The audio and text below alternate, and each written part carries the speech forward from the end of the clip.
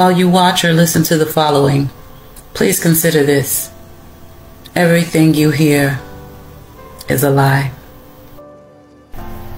Now these two here, oh, they thought they were slick. But they would be found guilty of 5 out of 7 charges, 1 including murder. This playlist is called When They Lie.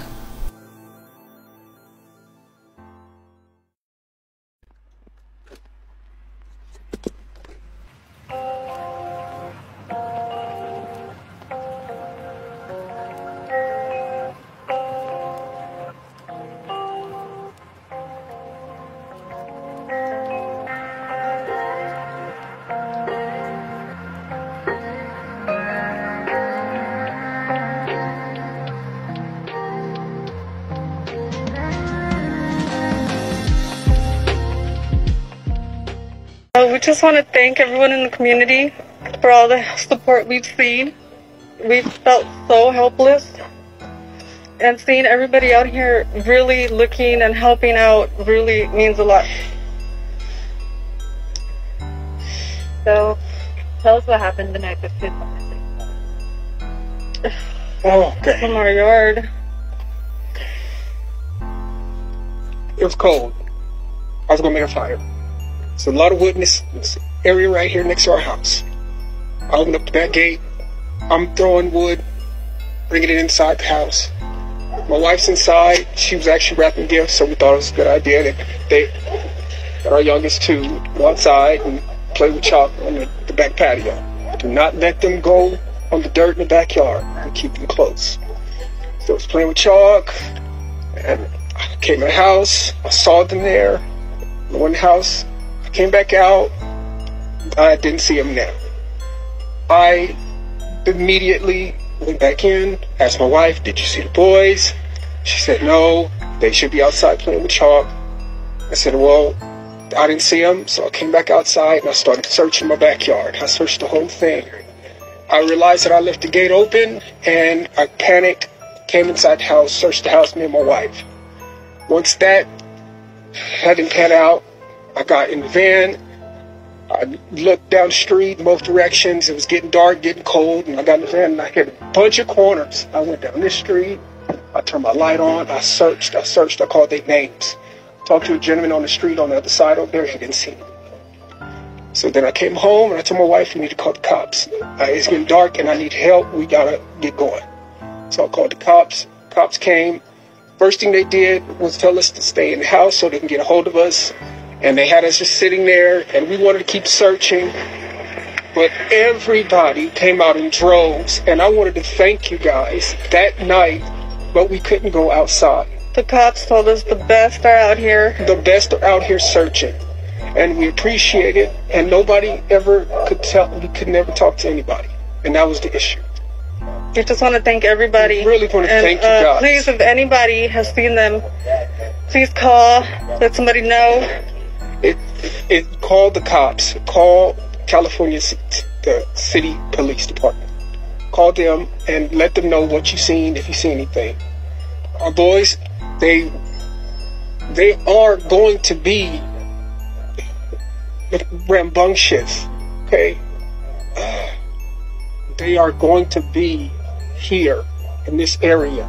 And I really would like to go in the houses, but it's not because I want to invade people's privacy. I just want to know if make sure. That's it. Because go ahead. I'm sorry. If you got any questions. Oh, no, you're good. Oh, okay. I was just going to say, this is the first time we're hearing from you guys, and I can't imagine what you guys are going through. I can't even fathom it. For you guys, for people who are thinking that there's some kind of foul play involved, we just spoke to the biological mother. She says she had a conversation with you guys, and that she thinks there's some kind of foul play involved. That she thinks you guys did something. And that's understandable. What's your response to that? That's understandable. I would think the same thing.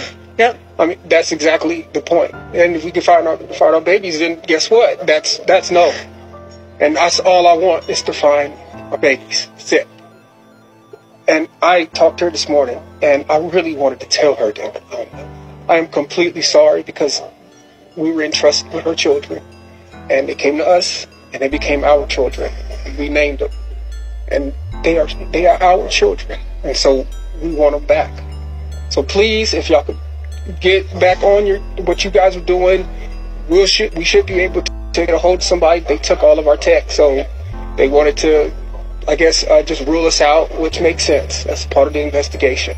So that's pretty much it. Have you guys, you talked to the police all last night? Yes. So you guys willfully gave them your Everything. technology, Yes. the car. Yes. Did they get it? How did they get a search warrant? Did you guys? I no don't idea. see why they got one, but they got one. Yeah, We would have they let them didn't take need one, anything. but- We would have told them to take everything. We let them come in and search with us. We asked them to come do that. What did they take? Just tech. And that's it. Like our phones. From the house? Or did they?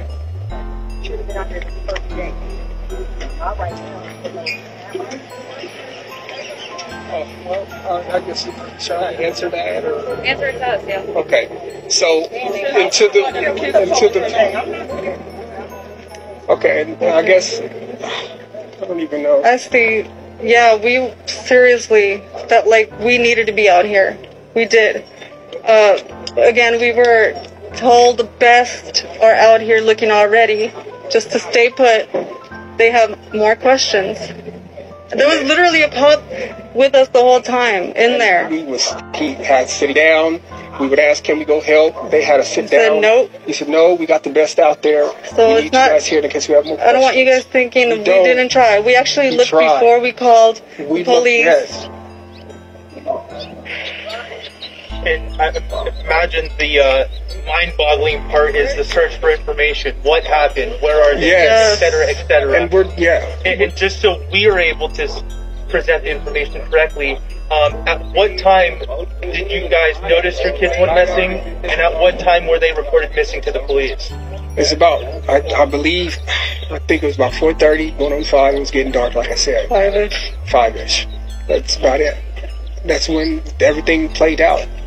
And then when did you guys call the police to report them missing? After we searched Yeah. a little bit around here, it was dark, so we definitely we got worried. Would you say it was maybe within an hour, a couple hours? No, it was within minutes of us getting finished with our search. It was within minutes. What do you guys want people at home to understand about this situation? For them, even speaking about what you guys are feeling is difficult. What do you want them at home to understand about this whole situation? We're going through it. It's difficult. I mean, everybody's making their own their own conclusions. They don't know anything. We're not sure everything. We're not sure. We said what we knew, and if anybody has seen them, or anything, please call the police department. Would you be willing to provide pictures, or do you have any? I have older pictures. All my newest were on my phone. Okay. A lot of people are speaking of this as, after the math, past tense. I want to talk about your kids in present tense. What kind of boys are these? Tell us about the boys. Very playful, very rambunctious, and they do love to wrestle. They do love to kind of get rough with each other. Kids. They're kids. Of course, they would love to go out, but so during the pandemic, we weren't trying to go, out here. And so we stayed inside.